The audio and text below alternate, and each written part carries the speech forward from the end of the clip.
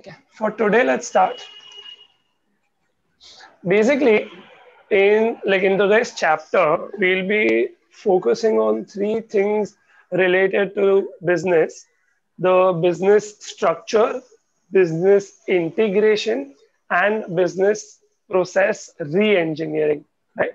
So business structures and stuff should only be like should be a proper revision. And again, advantages, disadvantages are where your whole answer lies. Right. If you all remember business structures, those things like functional, divisional, network, etc., etc. Business structures being how there are different structures which we already know and will revise, and how information requirements differ from structure to structure. If say it's a big company, small company, obviously the information needs really differ. The second part of the chapter is business integration. Obviously, as you become a big business and like the company grows, they look at other things to integrate with their core business, right? Integration of people, operations, strategical expansion, technology, etc., etc. And finally, the key area in this chapter that we'll be focusing on is business process re-engineering, which basically means that if you've grown too big but things are chaotic, you can always restructure your business, redesign your business, reimagine your business, and improve things overall. Right? So just going into business structures and revising them. There are three types of business structures mainly: functional, divisional, and virtual. Let's have a look at them one by one. So functional structure, as the name suggests, fairly straightforward. In a business, you divide the whole organization in functions. Functions being marketing, sales, operations, all sorts of things. And they are then responsible for the whole company's marketing, the whole company's sales, the whole company's operation. Then it's not to do with the area or the product or any sort of those things. When it's functions, it's functional expertise that we look at. And in terms of the hierarchy, there's a manager who's, say, the manager of each function, and the managers then report to the CEO usually. And that's why it's known as a more of a narrow, narrow hierarchy, because it is just all the functions. They are managers basically making up the board, like the marketing director, the sales director, the operations director. All of them are there. They are the ones making the decisions, and the functions are the ones which are following it. Right? Functional structure clear, guys? Yeah. Yes. Okay. So again, in terms of performance management, look at advantages and disadvantages of functional structure again. So advantages, fairly, again, straightforward. One of the main advantages is that there are lower costs since roles are not duplicated. If, for example, I had my structure otherwise, where there is a specific marketing person for product A, specific marketing person for product B, then roles are being duplicated, right? Different people are doing the same thing for the company. But if I have one common marketing team, then I can have one expert who's in editing, one expert who can handle, say, one of the social media, one who can do print media, etc., etc. People can be experts and roles don't have to be duplicated. Better control due to standardization. Again, same logic. If, say, Yash is responsible for product A's marketing, Rama is responsible for product B's marketing, both of them will apply their own ideas, both of them will succeed with their marketing plans, but it will be different. When it's the same company doing something, two different approaches will be going to the consumers. But when they are in the same department, it will be much more standardized. Probably both ideas will function in unison, and that will be better for the company. Greater levels of employee motivation since specialists are grouped together. Naturally, if one marketing person is supposed to be for this product, the expert, ki editing also you do, this also you do, etc., etc. It might be a proper isolating thing. But when it's a team and everyone's only doing what they are best at, then naturally there is greater employee motivation. Disadvantages: unsuitable for diversified or growing organizations. Matlab, is it possible that company like say Hindustan Unilever having so many different brands, etc., etc., just having one marketing department doing the whole thing for India? They have different departments in different brands across the nation, probably across the world, because it's just too big and too diversified. So a functional department can only work till one level, after which you have to switch to the divisional structure, which we'll look at next. Functional managers may make decisions that are good for themselves and not the organizations. This problem is always everywhere. If I am only responsible for marketing and not the product, or not the department, not the unit, not the whatever, I will do what is good for me. I will not care about the end product. Whatever my targets are met, I'm happy. Decision making is slow due to long chain of command. Remember, there's a difference between chain of command and hierarchy. Chain of command is needing, since it's centralized, directly things reach the board. Say, I want to, approve a marketing strategy. I have to wait until things are being approved by the board, etc. And marketing has to be more fast, right? Otherwise you lose the market opportunity. If something's showing up, you're deciding, okay, this strategy will help me, whatever, get some market share. And until you get approval, it's gone. The time has passed. So that's a problem. Right, guys? Clear so far? Yeah. Okay. Then we have divisional structure. Divisional structure, just like functional structure, but here we are split into separate divisions. So separate divisions, like we were discussing, can be multiple products. Okay. You are, for example, like say Hindustan Unilever only, you are responsible for the biscuits. Someone is responsible for, say, drinks or whatever they are, different things that they are offering. Splitting things into divisions, we keep on using the word strategic business units, right? Splitting things in strategic business units, splitting things in subsidiaries. Say you can have different geographic locations where your company is present. So one whole team will be responsible for the operations in India.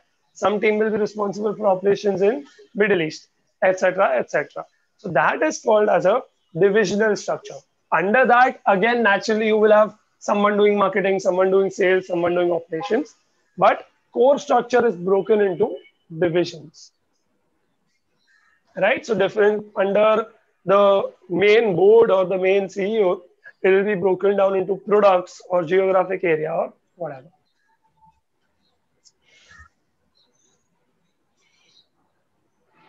Which was a disadvantage for functional structures becomes an advantage here.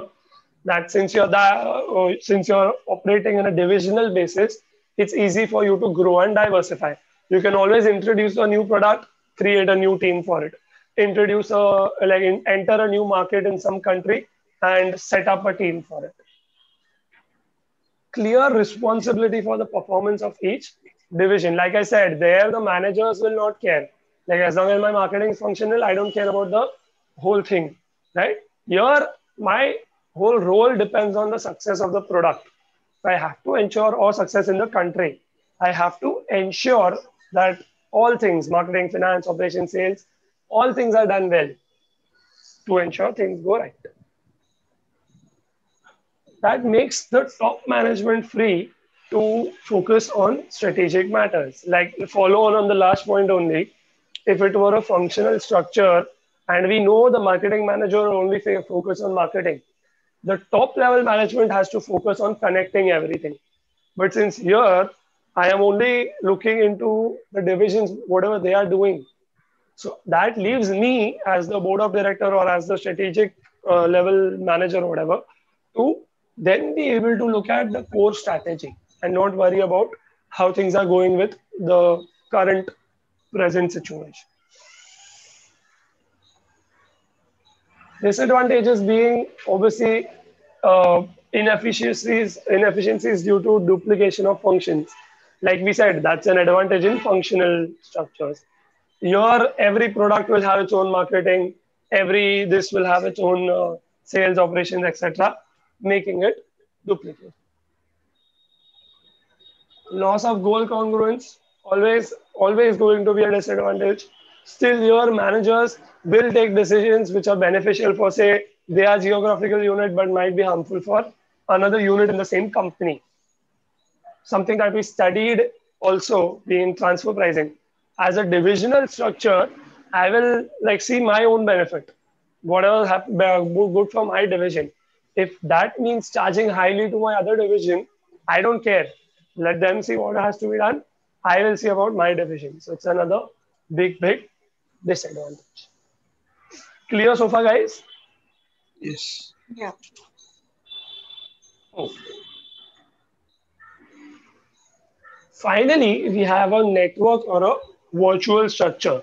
Quite simply, not having, say, a rigid functional form or a divisional form, but simply existing as a network of contracts. So the biggest example that we have in the world is Amazon.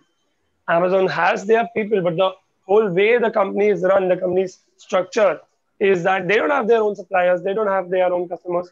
It is separate suppliers being matched with separate customers, and they are simply acting as a network of contract. The organization requires little to no physical premises. I mean, if everything was done by them, then Amazon would require big, massive factories, buildings, everything, right? If they were producing everything that they sell, if they were like supplying everything that they sold, keeping inventory of everything. But since they are not doing that, they don't need all that physical space. Employees and managers can work remotely, often connected using IT tools. Now, so this has become something for the whole world, regardless of your company being a network structured or functional or divisional. But it's a primary thing in a network structure. Obviously, if you're relying on networks, then you have to literally rely on IT networks and stuff too for you to be able to do the business. Even suppliers and customers are directly connected to the same IT system, so that they also think that they are a part of it. And the world, like suppliers think they are a part of it, and the world thinks that we are not a network, but we are a real company. Like whenever we see Amazon, we don't think, hey, this company is only a network. We know that whatever it is, it's all Amazon. Like I just said, the organization appears to the outside world just as any other traditional organization. Clear so far, guys? Yeah. Yes. So in the same way, again, now let's look at performance management for network structures. The first being, the organization has the flexibility to meet specific needs of a project. Obviously, you are not, say, if let's take the example of Zell only right now. If it's 20 students or 100 students, I can take the lecture. But if it were in class, then there might be a limit of maybe 20 students, right? So if I am a network, if I'm existing as a network, then I can be flexible to things. I don't have to, be constrained by physical things or resources or whatever. It can compete with large, successful organizations. They look and feel like they being us, the network structured business. We look and feel bigger than what we actually are. Since we are a network, we can, play right outside our game. It can assemble the components needed to exploit market opportunities. Like again, since you are operating as a network only, if there's a big opportunity that's coming, you can start picking up people in your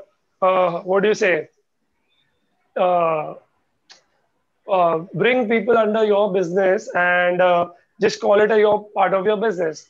So are you all aware of this company called Anchor, which is like trading in terms of wires and cables and all Yeah, those yeah, sorts of things, right? yeah. Are you all aware that they introduced sanitizers and all these things in the pandemic? Yes. Yeah. Imagine a cable company doing it, like a wire and a, what do you say, electric equipment company doing it.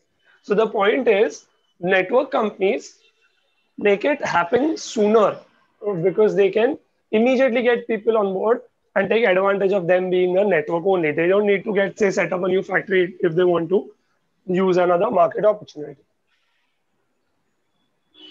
Lower cost due to low investment in assets. Again, if I'm not sitting with big industries as my cost, I obviously will have lower costs.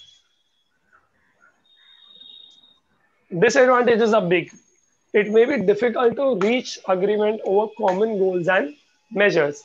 Like suppliers, since they are not mine, they are free to back out if terms don't favor them. All those things keep on happening, and people will have, like, it is too difficult to have common goals with every single one, because not every single one wants to work for you and help you succeed more. They obviously want to do their own thing as well. Planning and control is very, very difficult. Obviously, if everyone's doing their own thing and you're not the boss of them, you're just acting like a connector, like we said, a network of contracts, then you can't ask them for data measures, you can't ask them, you can't control them in terms of have them do certain things which are out of contract, stuff like that.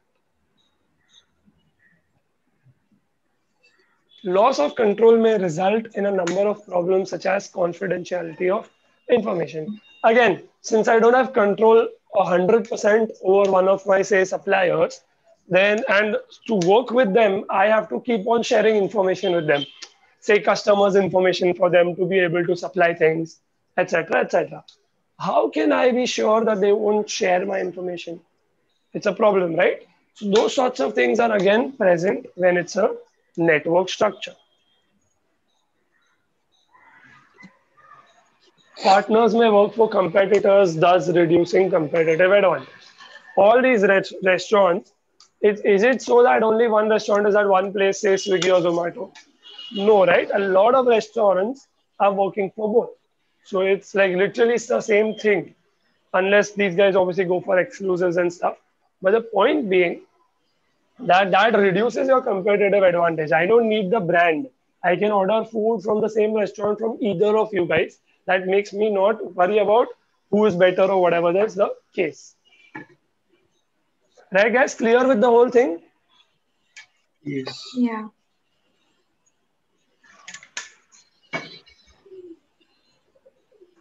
Right. So to tackle this problem for network structures, we have something that we need to understand, which is known as service level agreements, in short, SLAs. So SLAs are basically simple legal agreements which are negotiated with whoever is your partner regarding the level of service to be provided. Matlab, obviously the work that you will do, but what about the information sharing? What about the systems that you and I use? What about the data that I require? How much will you be able to share, etc., etc.? All of that is discussed in advance. A service level agreement is made. Basically, a contract is drawn, and then obviously things are taken forward. Because tell me, guys, it's a if say I have an external supplier who supplies goods to a customer and the goods are of a poor quality. Now, who is to blame? Is it me who's to blame or is it him who's to blame, according to you all?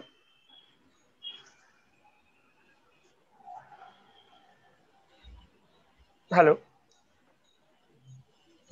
Hello. Yeah, you all understood my question? Can you If repeat? I deliver, yeah, sure. So if I deliver a poor quality product to you, which was directly sent by one of my third party suppliers, right? So who will you hold to blame? Is it me or is it my supplier? You. You. right? Because I am dealing with you. You don't care about the supplier, right? So I have to ensure my contracts with my supplier are well drawn. Say if you return a defective product, I can then take it and return it back. Okay, it's your product, your thing was defective. I can't take the blame for it. Even though the customer gives me blame, I can pass on the blame. These things have to be negotiated very well under a service level agreement. Okay, what are you responsible for? What am I responsible for? So no matter what happens, we understand who is to be put to blame. Clear with the idea? Yeah. So one other thing that we need to consider, which is not really a different business structure, but is the service industry. Even when it comes to service industries, with regards of information, with regards of what to collect and all those sorts of things, even things are different and things can be challenging. So let's first just discuss those features of or a characteristics of a service industry, which should be good revision for you guys. Very first thing, a service is intangible. Obviously, there's no physical takeaway that you have from a service. When someone is providing a service, you're getting it at the same time, right? Heterogeneity. Every service is different. So even if you take this lecture, for example, if I'm supposed to teach the exact same thing again to someone else, I might not be the same thing. Somewhere I might mess up, somewhere I might do the same thing, somewhere something might go better. So obviously it can be the same thing. Every single service that is provided is different. Then we have perishability. Obviously services perish. There's no, like if there's no physical thing to take away only, then nothing stays. If the time I'm giving the service and you all are receiving it, there's nothing else later. No transfer of ownership, right? Fairly straightforward. There's nothing you can own out of a service. You can receive a service and that's all. And finally, simultaneity. Again, it's happening at the same time. When you're receiving a service, someone's providing a service. Not like someone's prepared a service and given it to you and then you're getting it. It happens at the same time. Right, guys? Yeah. So when you talk about service quality and the problem with measuring service quality, it is the only problem which we like basically discussed right now.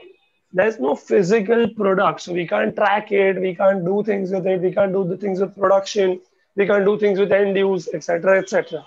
So we can, how do you do it? So you can look at more detailed things like soundness of advice given. So again, if say the service is giving advice and stuff, then you can get this from the customer that okay, how sound was the advice? Attitude of the staff. Again, service means staff members will be involved. So you can look at the attitude of the staff. Again, these things can basically be measured. They are just examples. Ambience of the premises. Again, service has to be given somewhere or somehow. So what is the customer's takeaway on that? Speed of the service. Again, quality is one thing, but quality delivered at the right speed is also very important. I can't take a year to teach you something that is supposed to be taught in a few months.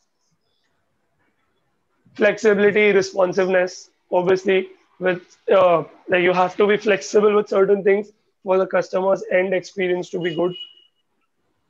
And consistent quality. It can't be the same, but it always, every single time, has to be a good quality service. Right, guys? Decent examples. These are just examples that you all can, remember. If say in any service case, you'll have to come up with certain KPIs. These are certain, like again, examples of KPIs. Clear so far, guys? Yeah. Yeah. Okay. Everyone? Okay. Yes.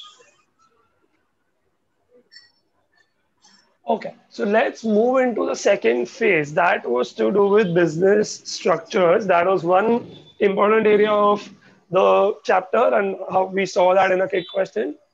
Business integration is second. It's less important, but still models which we need to understand. So business integration is quite simple. All different aspects of a business, whatever you're doing, You can align them. You can see where there are possibilities of integrating things, getting things, unnecessary things being eliminated, all these sorts of things that you can do so that you achieve your objectives effectively. For business integration, we need to learn two models, which again, one is a revision of sort, which is Porter's value chain, right? So the whole diagram is obviously visible. Let's look into it in depth.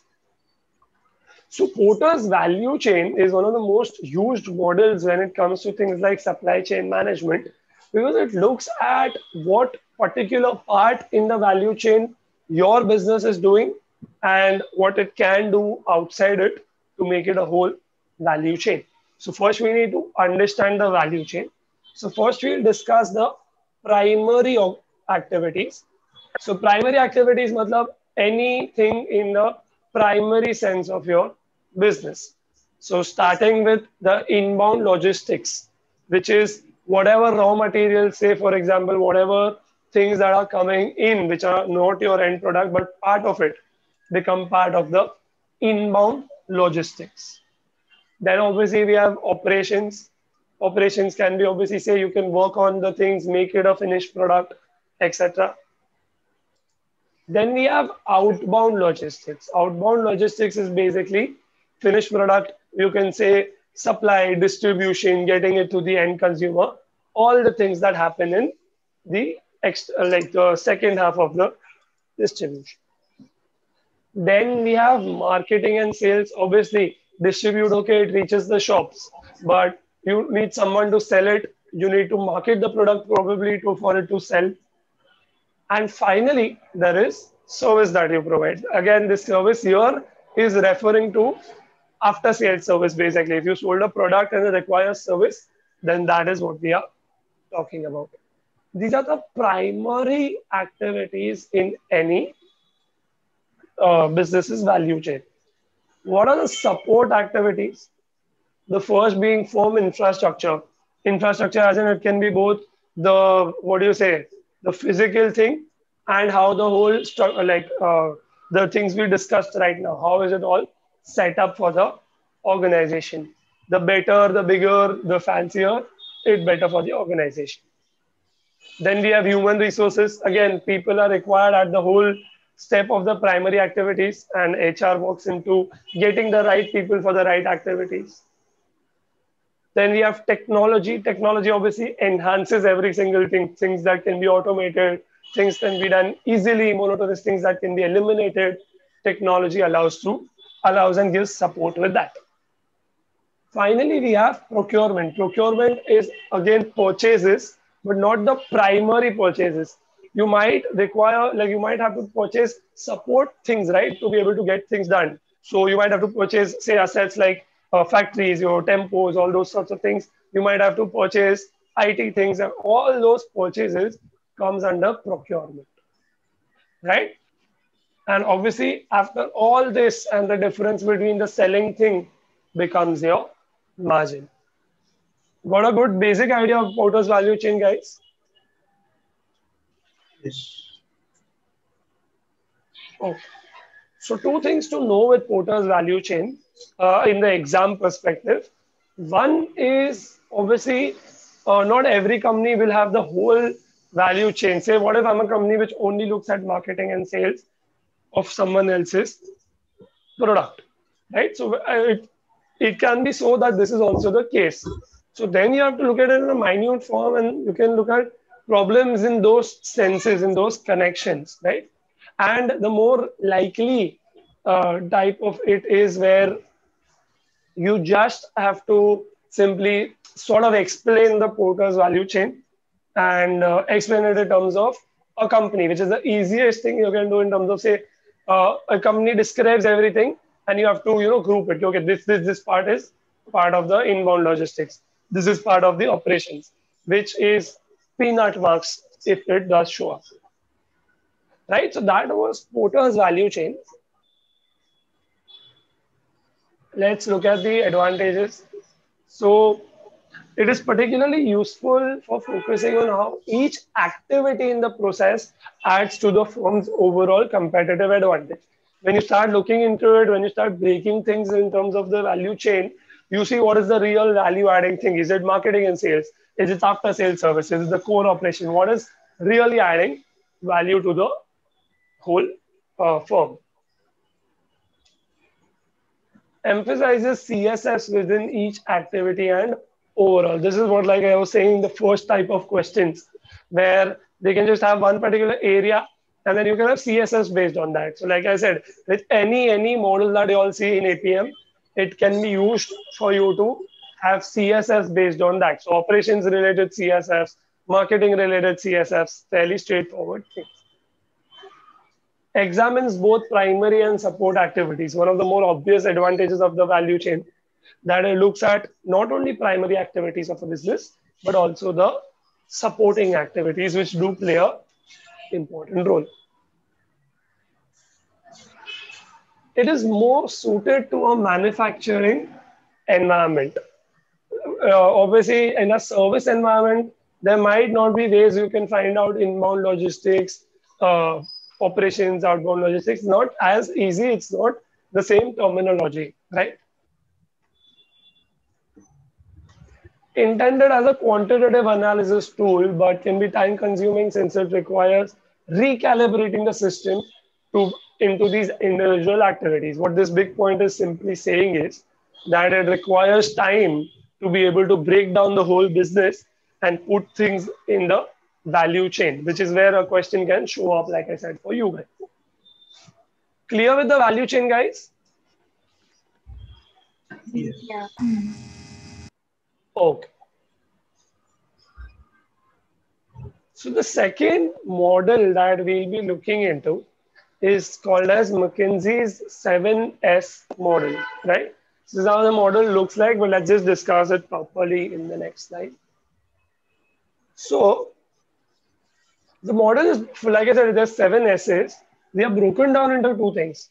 One is the hard elements that are there in any company in the 7 S's. There are 3 hard elements, and the other is soft elements, which we'll look at later. So when we talk about this model, right, simply put, it breaks down things into S's. What comes under the strategy of the business? What is the structure of the business? How it is organized? What comes under systems? What systems are in place? What systems need to be introduced, etc., etc. These are harder elements. What do they mean by hard? It basically means that they are easier to define or identify. Like hard not in terms of difficult, hard in terms of more of a physical sense. Like they are noticeable, right? But soft elements, soft in terms of they are not tangible. They're more to do things with, say, culture, right? So you don't easily pick up and identify those things. Like say staff, what kind of staff do we require? It's not easily describable, right? You don't know who the best person for something will be. Management style, what type of style? Should I be restricting? Should I be open? Should I do this? Should I do that? You can't really easily understand that for a business. Shared values, what kind of culture, what kind of attitudes is most suitable for the whole organization. And finally, we have skills. What skills do our staff or the whole company needs? Do they need to be technologically proficient? Do they need some physical strength? Whatever we have. So with the 7S model, right, it is not at all important. It can only possibly show up for us 3-4 marks where you have to discuss literally this slide. Just the logic of what is the hard element, what's the soft element, and what comes under that. The whole idea is very like, it's a good ideology of, if you look at the model, it basically suggests that you can settle down a whole business in this web of 7 things, right? That's the whole ideology, but it's not a more effective approach. Clear on what you all need to know for this model, guys? Yeah. Yes. Everyone? Yeah. All right.